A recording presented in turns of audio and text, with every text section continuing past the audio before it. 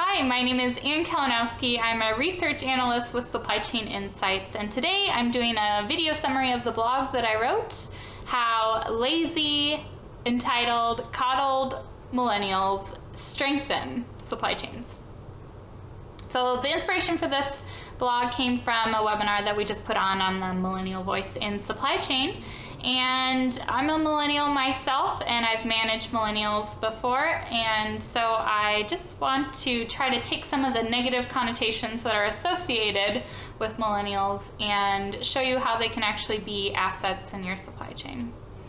So first, millennials are seen as lazy. They're seen as employees who do not put in as many hours as some of the other employees and maybe don't work as hard.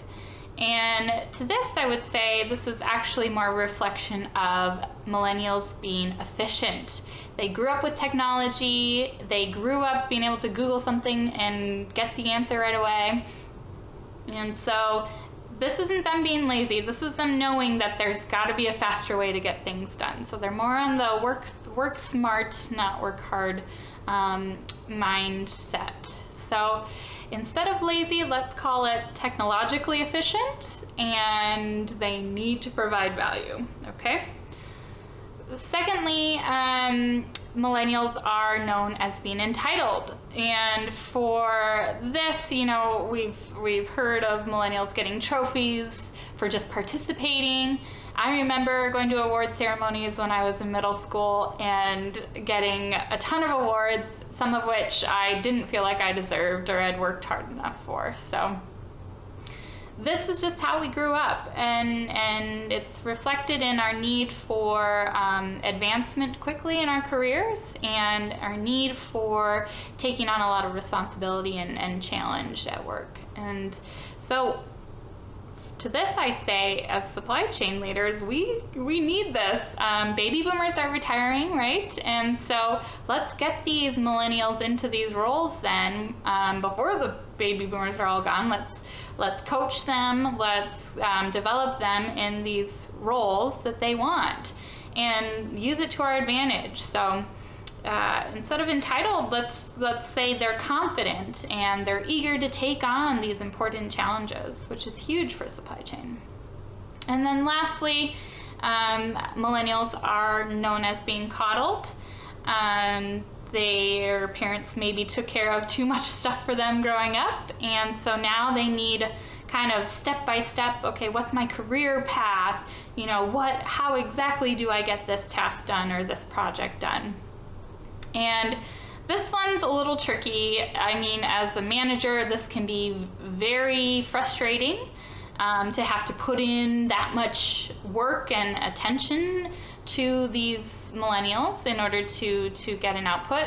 But I found that when I manage millennials, if I just said, okay, here's what it looks like if you meet my expectations. Here's exceeds, here's excels. And if I really kind of prescribe for them, okay, this is exactly what you need to do to get, you know these ratings, they will excel. You know, they'll get that excel rating. They will achieve to this high level if you're prescriptive, if you give them the step-by-step. And I know it takes a lot of time, and you're not going to want to do it, but it's important that you do, and try to meet somewhere in the middle, right? Say, you know, I'm going to start off giving you some step-by-steps, but see if you can figure out some of the next steps. But in my mind, it's worth it. Internships, you have kind of a time crunch, so there wasn't as much give and take, but it was completely worth it to kind of give them this ongoing feedback and prescribe to them, here's what you need to do, because they'll do it, and they'll do it well. And this, to me, just kind of comes back around to their need to be efficient. So for millennials, I would say not lazy, entitled, and coddled, but technologically efficient. They need to provide value, confident and eager to take on important challenges, and they need clear direction and feedback to more efficiently excel. So that's kind of my spin on millennials. Let me know if there's anything else that you would add.